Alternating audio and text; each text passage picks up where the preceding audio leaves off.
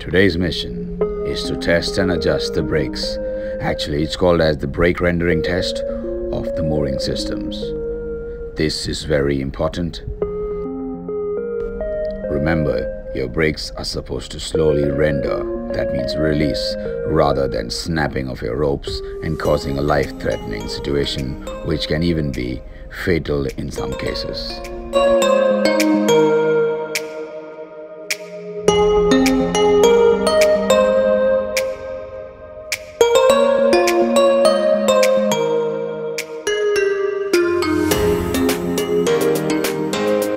And of course, it goes without saying that you need to read your manual, do your calculations, do all the homework before you get into the job. That's the way to do it. Take care, stay safe, have fun.